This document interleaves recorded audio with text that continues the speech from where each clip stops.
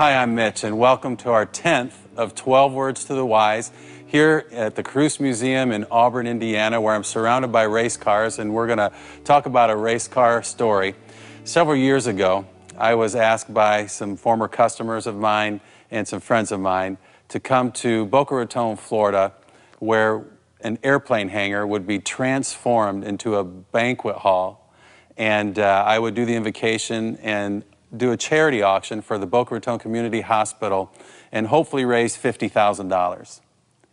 Well, the night was an unbelievable gala, and the person who was going to help me with the auction was also going to donate a couple items to the auction, and that was Race Car Cup Series winner Rusty Wallace. I got up to start the auction, and Rusty Wallace is with me, and he's donating one of his racing suits. And he tells everybody on the microphone with me on the stage, he said, Mitchell, the most ones ever sold for is $18,500, so you got your work cut out for you tonight. My racing suit for $18,500.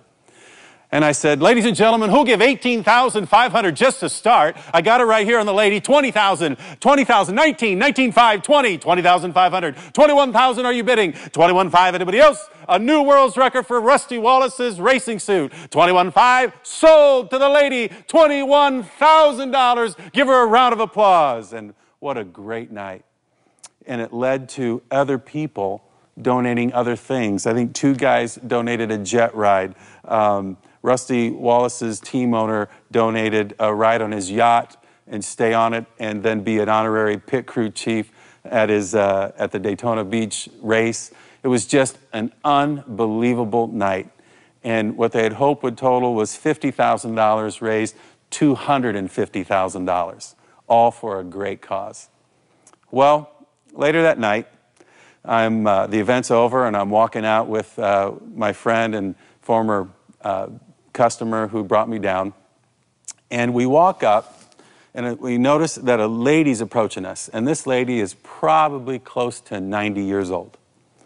And she looks at me and she has this checkered flag in her hand that they gave out that night to all who attended, and she looks at me and says, Rusty, will you sign my flag?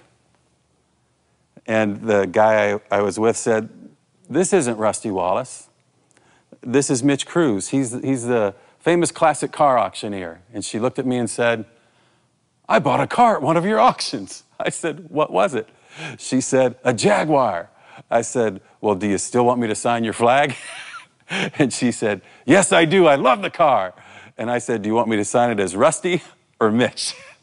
And she told me to sign it as Mitch. And as I take about 8 or 10 steps further after we walk away from the lady, and I see a man with the thickest glasses I've ever seen in my life, thickest eyeglasses I've ever seen in my life, and he's obviously with the lady, probably her husband, also well into the years, probably 90 years old, and he's probably the one who sent her up to me to get Rusty Wallace's autograph, thinking I was Rusty Wallace.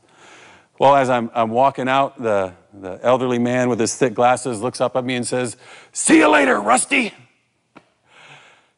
Now, you see what happened there? Because I was seen with Rusty Wallace, because that night I did life with Rusty Wallace, people thought I was Rusty Wallace. When we're seen with Christ, when we do life with Christ, people see Christ. And today, our 10th word of 12 words to the wise is discipline. Discipline and disciple come from the same root word in Hebrew, meaning learner. Let's turn in our Bibles to Proverbs 12, verse 1, and see what it says about discipline, muskar in Hebrew. Whoever loves discipline loves knowledge, but whoever hates correction is stupid. I'm here at the Kruse Museum in Auburn, Indiana, surrounded by a group of fantastic Indy race cars. And what we're going to do here today is we're going to see, we want to make 4 turns around the track of discipline. And if we skip just one of them, we're going to experience relational wreckage. The first car beside me is the 1997 Indianapolis 500 winner from the Treadway Racing Team, driven by Arie Luyendyk, and one of the most exciting finishes in the history of the Indianapolis 500. The second car, which made the finish so unique, is it's the first time in history that a racing team finished first and second at the Indianapolis 500. Scott Goodyear piloted this Treadway racing vehicle to second place in one of the most exciting finishes ever at the Indianapolis 500. If we go down the row, we have two cars that are historical in terms of the Indianapolis 500, and they were driven by one of my best friends of all time, Scott Brayton. And these are the two cars that Scott drove to back-to-back pole positions at the Indianapolis 500. Again, discipline. We're going to look at 4 turns around the track of discipline. Miss just one of them, and we're going to experience relational wreckage in our conflict. So we're going to look at the 4 contextual uses of discipline in Proverbs and see what these 4 turns of discipline really are and how we apply them to our lives. And the first turn is teach. Teach. And teach is, I do, you watch. Let's turn to Proverbs. Proverbs 16:20 says, whoever gives heed to instruction prospers, and blessed is the one who trusts in the Lord. Teach. Discipline is instructed to be passed along. Teach. I do, you watch. It's kind of like an apprenticeship. My dad taught me how to auctioneer.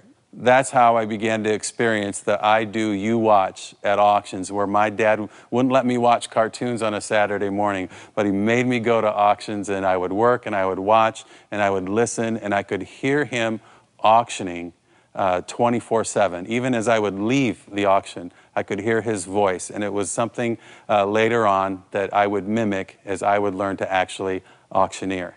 It's interesting that my dad was practicing discipline. Teach. I do, you watch. Listen to Proverbs 1:8. Listen, my son, to your father's instruction, and do not forsake your mother's teaching. It's really a big deal as parents to teach our kids, because they're sponges and they learn all the time. Right away, they're soaking everything in. So it's very important that we remember the teaching, the I do, you watch, turn 1, because it's been said that what we do in moderation, they'll do in excess. It's been said that values are more caught than taught.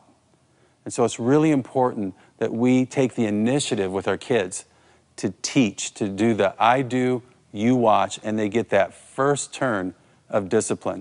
And as you can imagine, this is so important in athletics as well, if you're a coach, that you do all 4 turns, because I've noticed, and you're going to see, that some people like to skip turns, and it has a negative effect on their audience. So turn 1, teach. I do, you watch. Turn 2 is train. I do, you help. It's like an apprenticeship. Let's turn our Bible to Proverbs 29:19. Proverbs 29:19 reads, servants cannot be corrected by mere words. Though they understand, they will not respond. Servants aren't going to be corrected by mere words. Though they understand, they will not respond. Let's look at it this way. Players cannot be corrected by mere words. Though they understand, they will not respond. Children cannot be corrected by mere words. Though they understand, they will not respond. Employees cannot be corrected by mere words. Though they understand, they will not respond. There has to be training. There has to be tools given to help people be successful. There has to be natural consequences. There has to be benefits of the behavior that you want to reward. We're going to talk about that more later. But it's very important that we not only teach, but we train. So we teach the skill set, and then we train the skill set. We have a drill when we're coaching to dial in and train that skill set. Proverbs chapter 6, verses 20 to 23. Let's pick it up in verse 20. My son, keep your father's command and do not forsake your mother's teaching. Bind them always on your heart. Fasten them around your neck.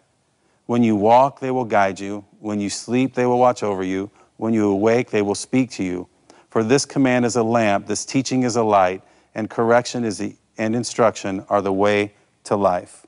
train a child in the way he should go. There's a unique training, a unique personality. I mean, I have 4 daughters, and each one is totally unique. And it takes a different type of training for each one to train them in the way that they should go. I do, you help. Train them in the way that they should go. So we don't just teach, but we train. We equip them with tools to be successful. I start talking at a very early age with my girls about career paths, about what they're passionate about, what skills they want to develop, what they'd like to get better at, what processes they enjoy. And so I've been discussing this with my 3rd daughter, Lily, about what she's interested in. We've been doing this for a couple years, and she's 13 now, and we can see that she's passionate about art, design. She loves people. She loves to get along with people, and right now she also loves athletics, and she loves her friends. So we're talking about interior design, we're talking about architecture, we're talking about an artist, we've talked about an art teacher. And so Lily goes through life with those ideas in her mind of potential careers. And so wherever we travel, whatever we do, we're talking about that, and she's already training for what she might want to do in her life. She doesn't have to have it all figured out. She doesn't have it dialed in just one of those, but she knows the general field. And so it helps us. Like if she wants to play volleyball in college, she's going to want to go to a college where she can pursue the training of those gifts. I think back when I was carrying those clerk sheets at auctions, where my grandfather, my dad, and his brothers were auctioning, and I can still hear it, I can still see it in my mind. Well, I remember one particular Saturday, standing there with my grandfather, and I said, you know what? It's kind of interesting. You're paying me $1 a day to carry clerk sheets. And I said, but some days I carry 3 clerk sheets, and other days I might carry 40 or 50. It doesn't seem to me, this is a 5-year-old talking, that it should be the same amount. And Grandpa Russell cleared his throat and he goes, Mitchell, you don't have to work for less. On those days you only carry a few clerk sheets. You'll still get your $1 a day. And I said, you know, I think there needs to be incentive. How about I get paid 10 cents a clerk sheet? Grandpa Russell goes, wow, you're driving a pretty hard bargain. I think I might do the 10 cents a clerk sheet. And I said, and I stuck my hand out and I said, with a minimum of $1 a day, because I'm not going backwards. And Grandpa Russell shook my hand and he agreed to the 10 cents per clerk sheet to offer an incentive at $1 a day minimum. And I realized, looking back, that I was being trained how to negotiate and how to sell, and I didn't even know it. And it was all because my dad got me up early on Saturday mornings, didn't let me watch cartoons, and he decided not just to teach me, but to train me. And I do, you help. I actually work with my family in their family business. And I think that's important in your business.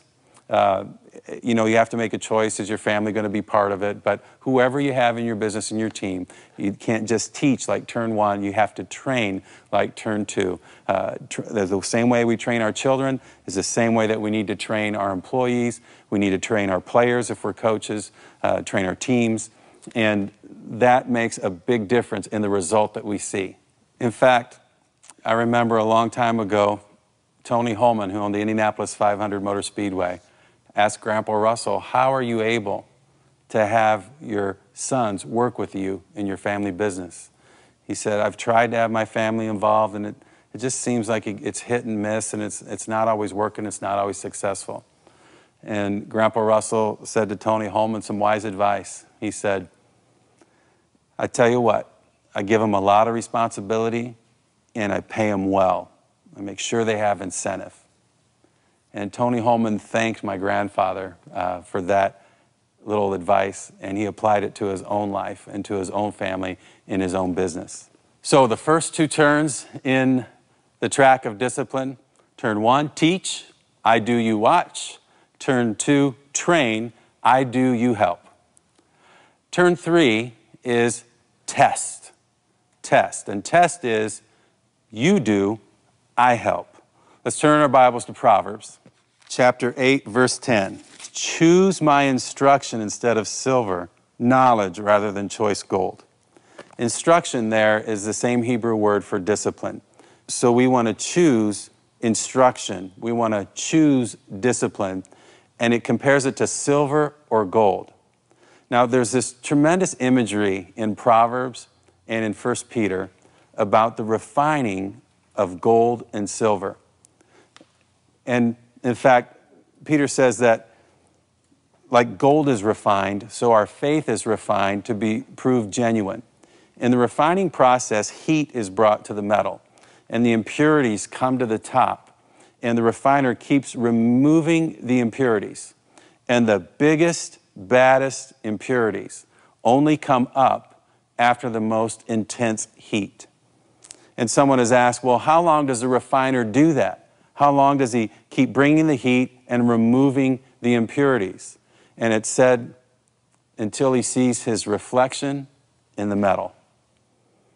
God is refining each of us through the tests that we have of life.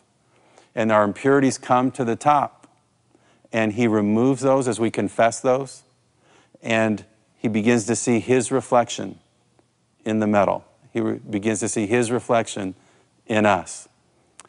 So when we teach and when we train, we need opportunities to fail. That's what a test is. It's an opportunity to fail. So for example, if it was basketball, we would teach a skill, we would train that skill through a drill, and then we'd have a test, we'd have a scrimmage and actually see, does that skill set come up when you have the test? And what it does is it brings those impurities to the top, all the mistakes that we need to remove and refine in order to accomplish 4 turns around the track of discipline. I remember being at one of the last basketball camps that Al McGuire, coach of the Marquette basketball team, NCAA champions, spoke at. And he was talking about retirement. And he said, you may not understand this, kids, he said, but I'm wondering what's next because I need the opportunity to fail again. And I tell you what, I believe I was a 9th grader, and as a 9th grader, I thought, what is he talking about? Needing the opportunity to fail. Well, I can look back on that and know that he was looking for a test. He needed the test. He needed the competition, the opportunity to fail, that impurities might rise to the top. Because if there's no such thing as loss, if there's no such thing as failure, then success isn't very sweet. And he relished that opportunity, the opportunity for failure, a test. I remember one of my first tests, again, 5 years old, going to auctions, and none of these are the same event. I'm at an auction, and we're going down in a cellar to auction some jars. And my dad said, Mitchell, I'm going to hand you the microphone, and I want you to auction the jars. And I said, no way. I was shy. I was embarrassed, if you can't imagine. The only way I would do it is if I could hide around the corner with the microphone, and the speaker would be where the people are, and I would call bids, and my dad would work the ring, and he'd yell the bids back to me. So I remember auctioning all the jars, and I'd say, a quarter, now half a dollar, half a dollar, half a dollar, half a dollar, and I probably didn't do it quite that fast, you know. And I think I sold all the jars for around $1. Well, that was my dad giving me the first test to auction something and let the impurities rise to the top, even at 5 years old. Well, I'll never forget, fast forward about 13 years. And I'm 18 years old. I'm one of the youngest licensed auctioneers in the United States. And my dad and I are at an auction, I believe in Cincinnati, Ohio. And up comes Bud Ward's beautiful, unbelievably restored 1959 Cadillac Eldorado Baritz convertible, red, and you could see yourself in the paint. Bud had the most unbelievable paint jobs. And my dad said, okay, Mitchell, you're going to sell it. I said, are you sure? He goes, yes. And so I get up and I auction that car. You know, who'll give 100,000? 100,000. 25, 30, 40, 50, 55. You would have been 60,000, 65. Anybody else? 60,000 would have been 65. And I end up selling that Eldorado Baritz convertible. Sold $60,000, which at that time was a ton of money for a Cadillac Eldorado Baritz convertible. Well, the owner, the seller, Bud Ward, reminded me about a decade later. He said, Mitchell, do you remember when your dad had you sell your first car at an auction in Cincinnati and it was my 59 Cadillac Eldorado Baritz convertible? I said, of course I do. He said, I was so upset.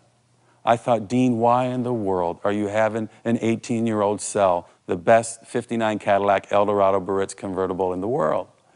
And he said, but I realized something. He said, the people wanted you to be successful, and they responded. And he said, and you worked hard, and you tried hard to sell my car. And he said, and it sold for a world record price. He says, Mitchell, for the last 10 years, I've always wanted you to auction my cars. I look back and I see that in the auction business, my dad didn't just do teach, I do, you watch. He didn't just do train, I do, you help. He put me to the test. And he did, you do, I help. He was right beside me all the way, helping me auction those cars in those early years. What about you? Are you doing teach, train, and test? It's really important that whether you're a business leader, a mom, or a dad, a coach, that you're doing all 4 of these turns around the track of discipline. Do you teach? Do you train? Do you test? Turn number 4 is transform. Our job is to get ourselves out of a job. Transform is you do, I watch. Or some say, you do, I pray. I want you to hear that again. Our job as parents, our job as leaders, is to get ourselves out of a job, that we disciple those who make disciples. That's what discipline is, to learn. That's what a disciple is, a learner. And we have to have all 4 of these in order for this to happen. You see, I've noticed how some people, you can probably get this picture in your mind with a manager or a coach. Some people want to teach and then transform or correct. So remember in the test, those impurities came to the top, and then we correct or we transform in that 4th turn. But some coaches, some managers, some parents, they talk or they teach and then they correct. They try to transform, and they never give the tools, the training and the testing in order to help themselves get themselves out of a job. Our job is to get ourselves out of a job when we are discipling. Too many times as parents we coddle our kids and they haven't built the spiritual muscles and the discipline and the learning that they need in order to be successful in life. And that wreaks havoc on their lives as kids, especially as adults. I'm reminded one time when a friend of mine saw a young child, I'd say about 6 or 7 years old, just going crazy in a bookstore. And he said, Mitchell, this kid was out of control. And he said, so I looked around for a parent. And he said, and there was a dad just kind of plopped in a chair, he said, all weary. And he said, I'm getting a little bolder in my older age. He said, so I walked up to the guy. And I said, how you doing? He goes, not so well. And he said, I said to the guy, do you have any idea what that looks like at 16? And he said, Mitchell, the guy's eyes went like this. And he was in horror, he was in shock to think about it. And he said, I want to give you a book on how to train kids that changed my life and my parenting skills. He said, here's my card. If you want to email me, I'll send it to you for free. Wow. You know, he risked offending the guy, but I tell you what, the risk of any parent who loves their kids is that they don't bring teach, train, test, transform, all 4 turns of discipline to the parenting process. Let's look in Proverbs. Proverbs 13:18 says, whoever disregards discipline comes to poverty and shame, but whoever heeds correction is honored. Transform or transformation is that correction. And as our children, as our employees, as our teams yield to and heed the correction, prosperity comes their way. I think about a player I coached who had a little trouble with heeding the correction. But then as Proverbs says in another verse, as she would do this, she actually started leading others to respond to the correction. She had an influence on others. And that's what Proverbs tells us, is that the one who heeds correction, the one who yields to that instruction, actually leads others to the same. There are 3 ways that we can bring this correction to our kids' lives, to our teams' lives. And it's positive reinforcement. We reward the good behavior. Negative reinforcement, we remove a positive for negative behavior. And then punishment, we actually microwave consequences when negative behavior occurs. And sometimes that's necessary as a parent. I've seen too many children who don't experience enough consequences to stop their foolish behavior, and so it multiplies, just as my friend was saying, as the kid gets older, and older. And I think the reason for that is we don't equate discipline with love. But it's so interesting that Proverbs, in Proverbs 3:11 and 12, it equates discipline with love. Disciplining your children because you love them. So it's for their own provision and their own protection. And we should communicate that to them, whether we do positive reinforcement, negative reinforcement, or punishment, microwaving those consequences so they feel it enough to not do the negative behavior. I can't help but think, during the last 8 years of doing auctions with my dad as business partners, and remember I had heard that voice in my head, and in many ways I'd assimilated his skill set into mine. And I remember him looking at me one time at the end of an auction after a great run of selling a lot of cars for a lot of money. And he says, "Mitchell, I just want you to know something. You are the best in the world at what you do." There's something inside each guy that wants to hear that from his dad. And I've tried to multiply what I learned from my dad to teach, train, test, transform into my kids. I remember reading Lily, Mary Main Simon's Young Learner's Bible Storybook. And we did this. I would read it to her, and she would listen or watch. And then I would read it to her, and she would help. And then we went through it again, where she would read it to me, and I would help her with the words she didn't know. And finally, we went through that whole storybook a fourth time, and she would read it to me, and I would watch. My job is to get myself out of a job. And that's the same for you. Your job is to get yourself out of a job. You know, this isn't just true because I say it is. This is the model of Jesus Christ, who with his disciples, he taught. He did, I do, you watch. He trained them. He said, I do, you help. He tested them. He sent them out. He says, you do, I help. And then he transformed them. He says, you do, I watch. Apply the 4 turns of discipline to your life. And you won't just experience discipline and learning. You'll experience Jesus Christ.